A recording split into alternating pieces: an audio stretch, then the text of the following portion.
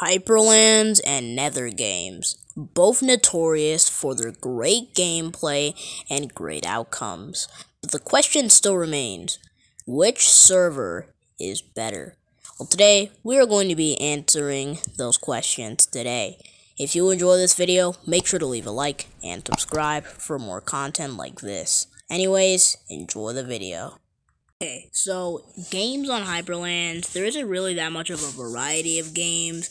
Only Duels, Sky Wars, Bed Wars, Bridge, and UHC Meetup.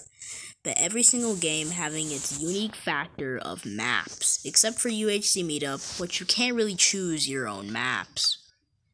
Besides that, you can pick your own maps in Bed Wars, Sky Wars, Bridge, and I don't think Duels, but that might be coming soon. And in Bed Wars has a variety of maps, sadly, unlike Nethergames, which only allows you to pick a map without letting you actually pick it yourself. Let's look at the variety of maps here. Like, there are so many maps that I couldn't even find time to say all of these. I definitely could say all of them, but there are just so many, which just goes to prove that this has way more maps than Nethergames. Also, another thing that I want to talk about is the requirements for the game, or for Hyperland, I should say. The requirement for YouTube rank, for example, is only 1,000 subs. You need to have at least 20,000 views on a video. But with Nethergames, you have to have, I think, over 1,000 subs. They might have updated it, but you need to have at least over 1,000 subs. And that are pretty hard requirements to meet, especially for the small YouTubers out there like me. So, the requirement spectrum and the map spectrum on YouTube, or Minecraft to be example, 1 point goes to Hyperlands for this one. Now we move on to number 2, gameplay. Hyperlands has pretty good gameplay, I will say that, with pleasure. Because, I mean, you can play smoothly, aim smoothly, and you can do whatever bridge you want without getting lagged back. But that's the only thing about, bridging. On Nethergames, you kind of get lagged out. You kind of get lagged back a little bit. But like I said, the bridging methods, they're pretty good in Nethergames, because you can actually practice them just that little bit. But in Hyperland, you can actually do the bridging methods without having to practice them, because you don't get lagged back at all. When you do all these bridges, these special bridges that you want to do to show off to your friends, you don't get lagged back. So, that 1 point on the bridging spectrum also goes to Hyperland. Number 3, though, the community. How good is the community compared to Nethergames and Hyperland? I played Nethergames before, and I didn't really get that well of a toxic. I didn't really get that good of a community, because I got killed, and then someone whispered to me for some reason. Someone whispered to me not so many nice things. And on Hyperlands, that doesn't really happen often, but when you kill someone on Nethergames, that's probably what's gonna happen. So, the community spectrum, but that's only one person. So, there are plenty more people, so we don't fully know how many people are toxic and how many people are not. But yeah, it doesn't really go as far to show how bad the community is between Nethergames and Hyperlands. But in terms of community-wise, Nethergames doesn't really seem that bad. It's just a select few of people in Nethergames that decide to act, not the best. So probably that one really goes in a tie, so 1 point for Hyperlands and 1 point for Nethergames. You really can't argue.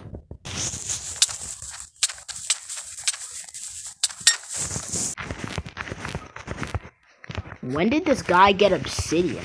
When? Alright, back to the video. So, how playable are these servers? Is Hyperlands crossplay? Can you play it on PC? Is Nethergames crossplay? Can you play it on PC and console? Well, the answer to both of these is yes. Because there's a server that you can join that allows you to join both of these networks even on console, I'm pretty sure. I don't know if it's true up to this time. I do not know if Hyperlands is crossplay, so yeah, at the time of me making this video, that answer is still unknown. But when I'm editing, I'm sure I'll find out the truth and I will explain it. But yeah, I'm guessing on that spectrum, it probably goes to a tie, because I'm guessing that it is true. So 1 point to both of those for that one. And the final one I will for today. The final one that will decide who wins, Hyperlands or Nethergames. Which is better? Nethergames is entertainment. How entertained can you get from both of these games? First off, in Hyperlands, you get the same amount of entertainment, but different varieties of games. But that's the thing. Nethergames kind of took Hypixel style and completely copied off of Hypixel, no offense. But do you see the major differences between Hypixel and Nethergames? No, you don't. So that's the only thing. You can go into Hypixel and Nethergames and you can see their similarities, the things that make them almost alike. So that's kind of what makes them not really too far different. But Hyperlands has a bigger variety of, games, and they try and switch it up a bit. They make it a little bit more creative than the rest, if you could say that. So, the final point to decide it all goes to Hyperlands. And, in my opinion, the one that you should probably play is Hyperlands. Don't take this into any offense. By the way, at the end of the video, don't take this into any offense, like, oh yeah, Hyperlands is bad, or I don't like Hyperland. Like, don't take it into any offense, like, oh yeah, Nethergames is bad, or I don't like Nethergames. This is just my opinion on one of these servers, and which one you should probably play more. I don't mean any offense.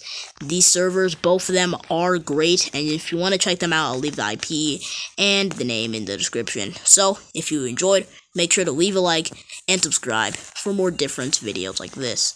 Anyways, see you guys later.